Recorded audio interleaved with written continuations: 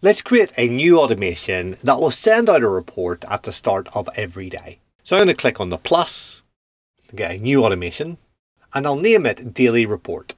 I'll click on Cron trigger, which allows me to use a cron statement to tell what time I want this to happen.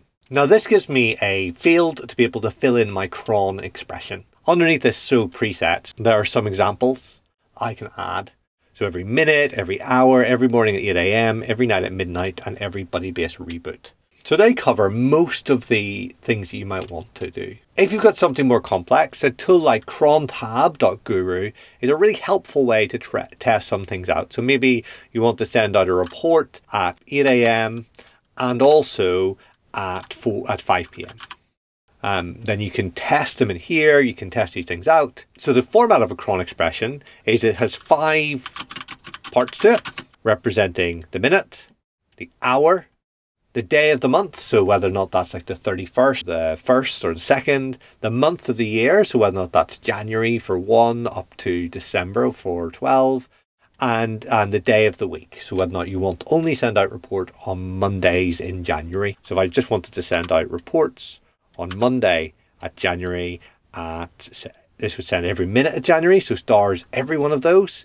But we actually want to send a report at say 9 AM on Mondays in January. For us, we're going to use one of the presets. We're going to say 8 AM every morning. So 08, 0 space 8 space star star star star. And what do I want to do? Well, I would like to query some rows. I would like to find out at that time what's in my appointments table. I can define some filters and sort of define whether or not I only want appointments from today. So add a column where the date equals a binding, which is today. Under here, date, don't know. And then we can do that in date, month, year. And what do we want to do after that? Well, after that, we would like to send an email. Okay, we want to send it again to test@kevincunningham.co.uk. And we want to send it from test@budibase.com, daily report.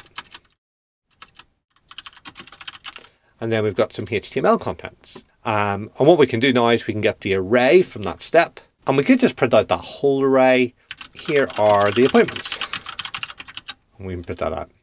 Now, as well as that, maybe we could add a backend log, which just says, hey, carried out the cron trigger for daily report. We can finish and test. So we run the test. We can see everything seems to have worked okay. So let's check our email. So our email is a bit ugly at the moment. We'd probably want to iterate over that to find the right things that we want to be able to show, but we can see we are getting data from those rows. And what about the backend log? Well, I'm running my instance of Budibase on Docker. So if I go into my Budibase instance and I search for cron, I can see here, carried out the cron trigger for the daily report.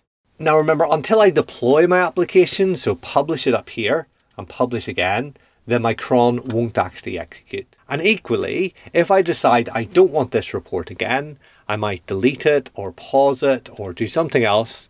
I can delete it, but it will still be running until I republish my application like that.